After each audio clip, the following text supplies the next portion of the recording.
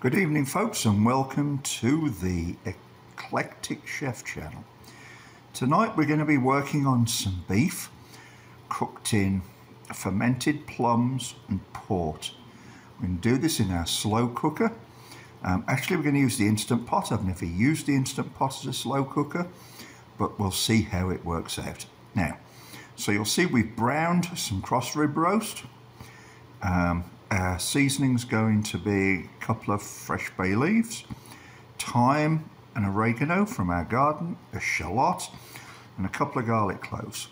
The beef, by the way, was browned in oil, liberally seasoned with freshly ground black pepper. I'm not over seasoning this because I don't want to take away from the flavours of the beef. Now let's look at the key ingredient.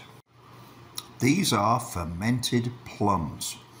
Let's just take a look from the top. These were done with a week in a backpack bag with just salt and a little bit of whey from my kefir manufacturer.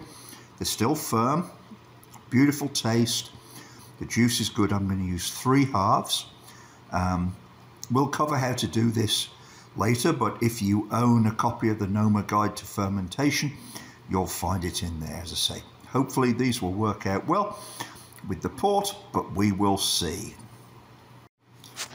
So here we have our aromatics and the fermented plums. The bottom of our Instant Pot.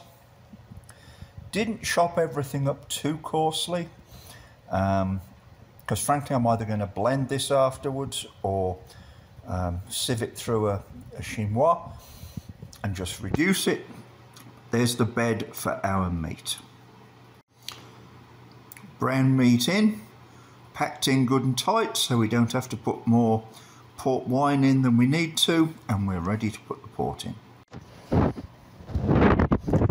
This is the port we're using today. Comes from Trader Joe's, $7 a bottle. It's actually quite decent drinker compared to some of the stuff you get at low budget in the supermarkets. At the Trader Joe's I went to today, they did not have the 10-year-old version, so we're using this today. Now we are all nicely covered up with the port. That's about $3.50 worth of port in there, half a bottle. While we're going to make the most of this sauce when it's finished, and we'll deal with that a little bit later on.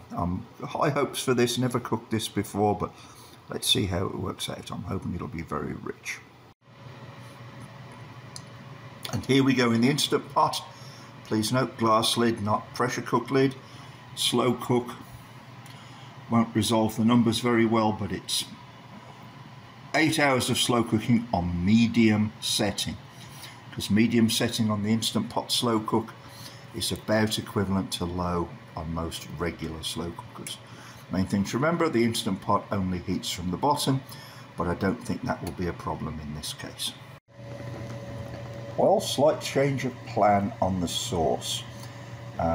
Because we used a glass lid on the Instant Pot for slow cooking, the sauce itself cooked down a lot, but it's not to the thickness that I want. We've only got about a cup of sauce left, so took what was left, strained it.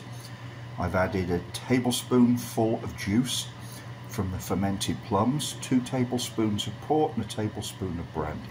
It's going to reheat the meat in the sauce and thicken it just a little. I'm looking for a salad dressing type of consistency here. And here we are, finished. Consistency of the sauce is great. Let's try that again. Here we are, plated on a small plate, smashed Yukon Gold potatoes with skin on underneath, a little bit of cabbage and julienne carrot steamed in white wine, and our beef. Lovely glisten on that sauce. I've actually already tasted some. The meat is deliciously tender and it's looking good, very flavorful. Thanks for watching all.